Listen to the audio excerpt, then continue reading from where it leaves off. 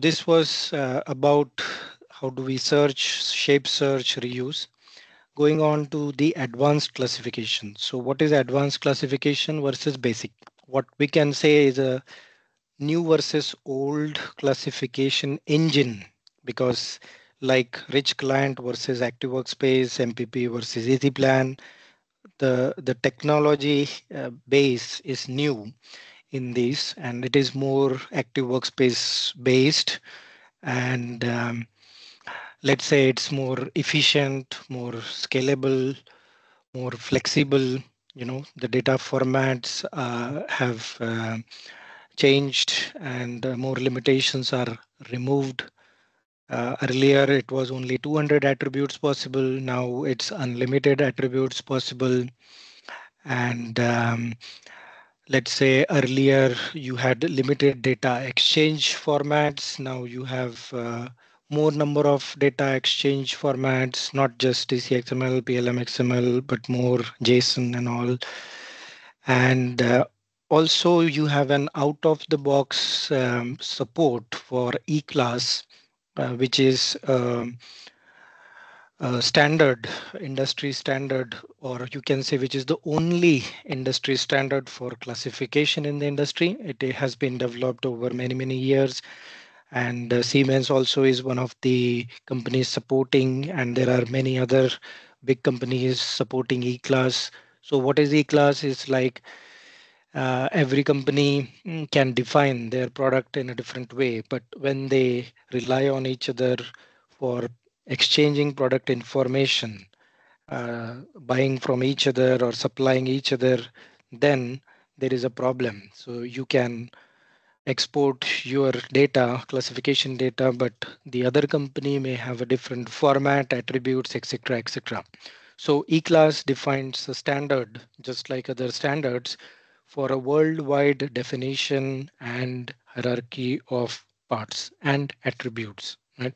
So it has predefined suggestions or hierarchy and attributes. So when we say, give me E-class standard data, and then if both companies are aware, so it can be very easy to interpret the data. And also it's easy to integrate with other systems like ERP system and other systems, so that there is a common format. Of course, you can design your own classification structure, you can design your own attributes, but when we are dealing with outside world, we need something common, which is more like a standard. So this is E-class standard, which is included in the advanced classification as an add-on module. Then we have library management and specifications, which also were in the basics, but these are also very well integrated. We will also see what is that. Yeah.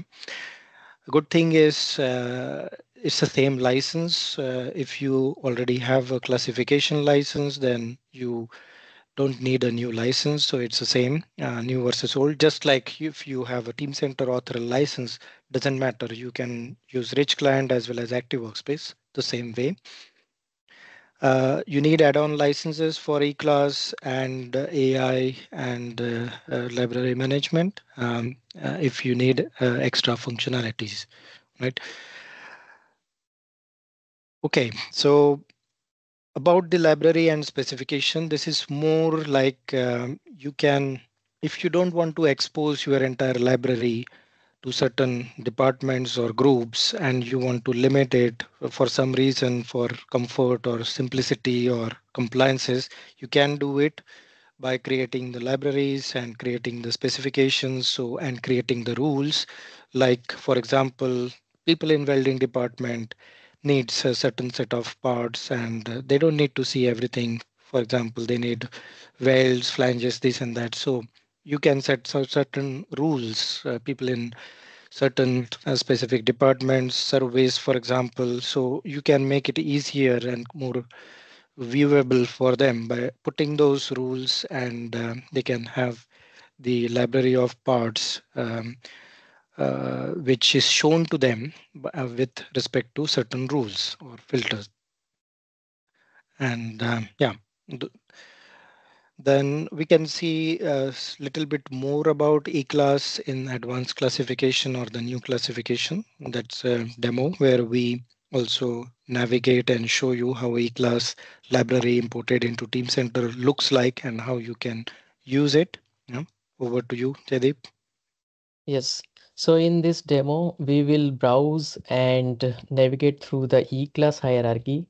So as you can see in the first panel, we are going through the E-class hierarchy, out of which we are selecting desired class. So according to the selection, it will show the number of objects classified in a particular class or a group, which is visible in the right side panel.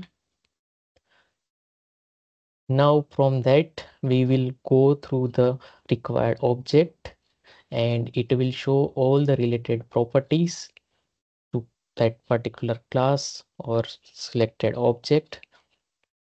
Now, if you see in the classification tab, it is showing all the properties related to the SE power supply object. And moreover that, we are applying some filtering criteria. So that panel is also visible in the left side. So if needed, you can apply filter criteria.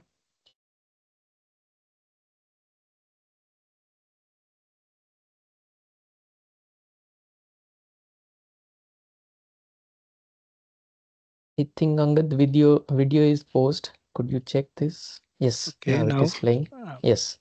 So you can see E-class functionality provides all product related information. So based on your requirement, you can apply various filter criteria. And according to that, it will show the various properties groups associated with that particular object. And if you want, you can edit particular property group and you can edit the value as per your requirement. So as you can see on the screen, we are going through the different property groups, and according to that property group, it is showing various properties, and if you need, you can edit that. So this is what E-class functionality provides.